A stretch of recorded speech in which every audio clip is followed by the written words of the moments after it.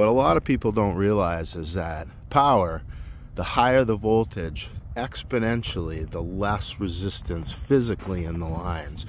So these high voltage lines that you see that go all across the place, 115,000 volts, they're used to move the power over a great distance.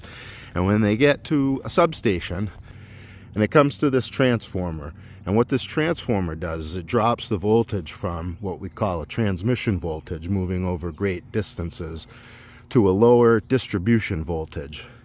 And then here, where these breakers are, it gets distributed out locally at a lower voltage, that you're able to have those little transformers like this that are on pole tops that can drop the voltage down to 240 volts and bring it into folks' houses and deliver the power.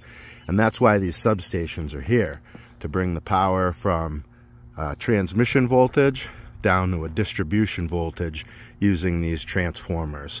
And this particular transformer is able to take about 60 million watts worth of power off of the lines and deliver it locally.